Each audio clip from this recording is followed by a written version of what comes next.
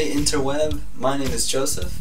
I'm a part of the sales team here at AutoDrill, and today I'm planning on showing you guys how to attach a multiple spindle head to one of our in-stock drill presses, so follow me.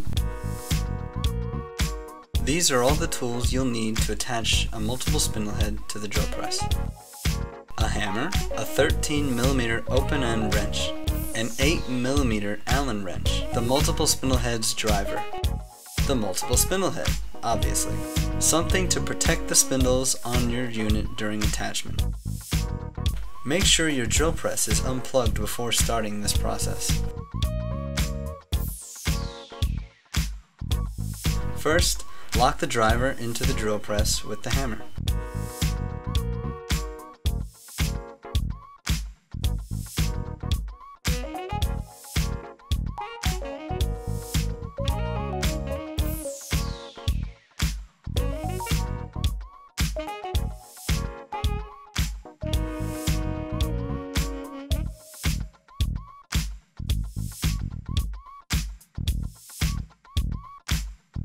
Now, match the output driver with the input driver on your multiple spindle head, as close as you can anyway.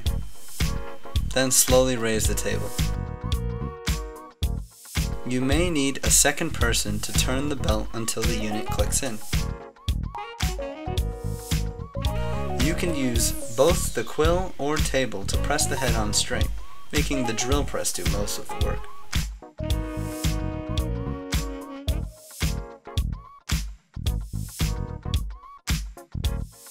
Using the 13mm wrench, tighten the bolt on the adapter clamp very tight. Once tight, slowly lower the table and make sure the head doesn't slide or anything like that. Rotate the belt and pulleys above and see if the spindles rotate at all.